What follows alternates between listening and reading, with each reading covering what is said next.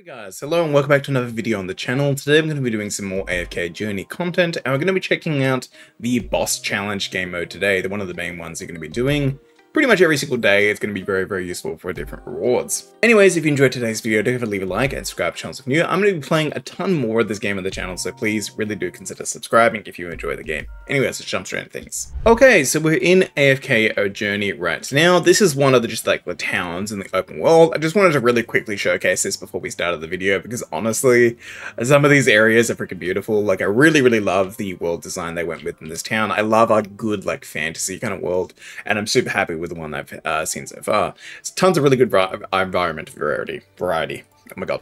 Anyways, we're going to be checking out the Dream Realm. Why can I not talk today? My god. Dream Realm. Jesus.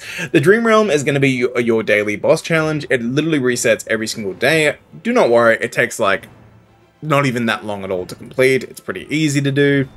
Do keep in mind though, the way this kind of works is you're not intended to be able to complete this right away. You do have to build up your account over time, but that doesn't mean you don't get rewards.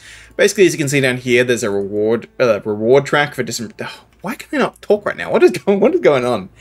A different reward track for different percentages of health depleted on the boss. So say, for example, if you do 40% of damage to the boss, you're going to get everything below 40% of rewards. If you do 100%, you would get everything there. There's some time and tickets at the end here. There's also a bunch of really good resources, but the one we're looking out for are going to be the Dream Fragments. You can spend these in the shops to get duplicates of your epic characters. Sorry, not epic, elite characters, which are the purple ones.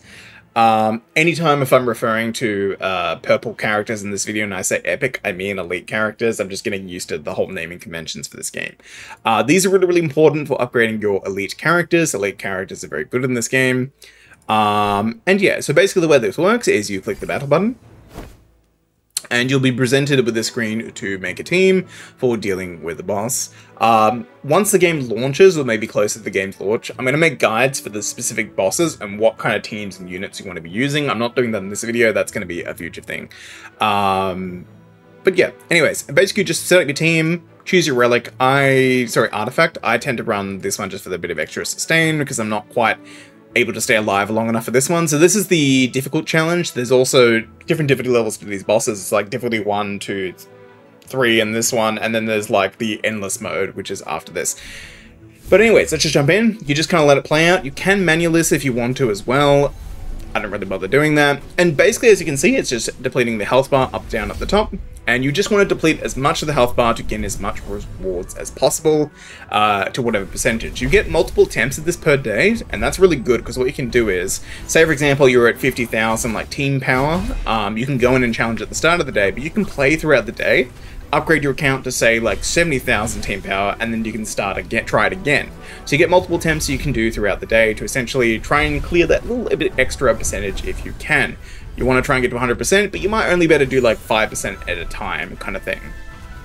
This will be something you'll just work on your account over time as well. It won't be an immediate thing, so don't expect to be clearing all the way through to endless difficulty on your first day. It's not going to be happening. In fact, I think I was only able to clear when I first started playing this, I think it was up to 30%, and then maybe I got to maybe 50% the next day, but then it starts slowing down a lot and becomes a lot more. The last 30% on the first difficulty took me quite a while to complete.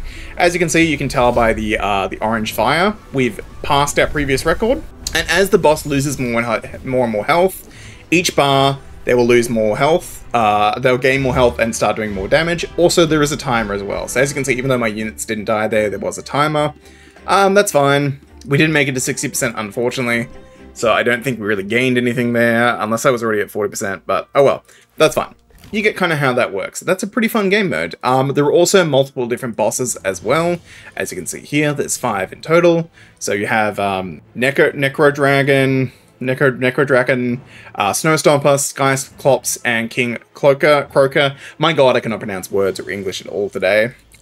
These information buttons I think are supposed to do something. They're not currently. Keep in mind, this is still public test realm of the game. In addition to that, there's also rankings, so you can see yourself on the leaderboard. You can also, I believe... Oh, that's cool. That person got one place profile. I need to change up a profile picture.